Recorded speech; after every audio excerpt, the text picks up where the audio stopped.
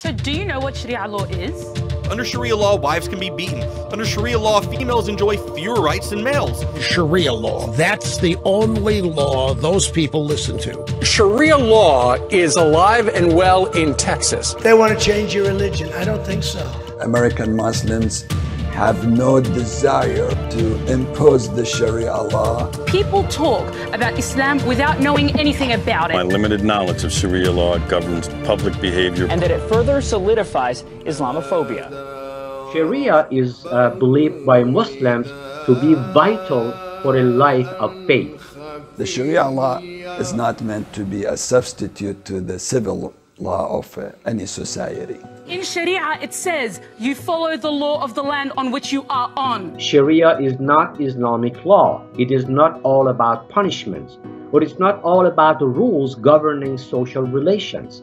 Sharia is a sacred body of knowledge that informs Muslims how they should live their lives. Under Sharia law, wives do not share the exact same divorce rights as their husbands. And under Sharia law, women are deemed lacking in faith and intelligence.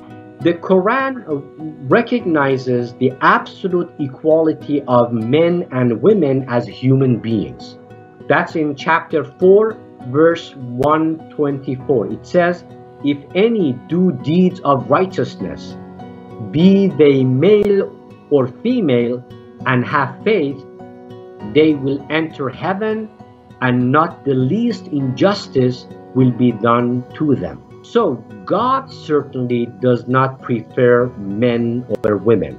There is something known as taqiyya, which simply means that it is permissible and even encouraged that you lie.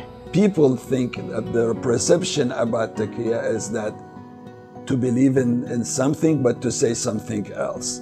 Our faith does not promote lying or being dishonest. The real meaning of taqiyya is if you are threatened by someone to kill you, we are recommended that we save our life. In our faith, saving lives are more important. They are literally bringing in a group that wants to overtake any freedom of religion, blow up little kids, shoot up gay nightclubs, throw people off buildings, and they're saying because they have a right to religion, they have a right to come here with their murderous political Islam that says we will kill everybody that isn't part of our Islam. I believe the U.S. Constitution grants American citizens the right to practice their faith, but we cannot impose it. So the Quran is just like other divine books, has many translations in English and other languages. Sharia is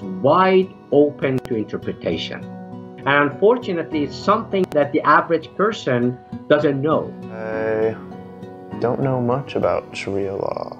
I was born and raised in Iran. Maybe I heard Sharia law before, but I don't know. A lot of politicians have created fear about the Sharia law.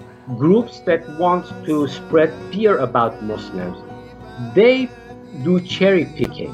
They look at the Quran, and there are some like 6,200 verses in the Quran, and they pick anything that remotely sounds controversial, especially to modern sensibilities. If you look at the Bible, if you read the New Testament or Old Testament, there are a lot of verses that may be controversial, especially to modern folks. But they are even more controversial if you take them out of context. And that's basically what happens with respect to the anti-Sharia campaign in the US. They do cherry picking.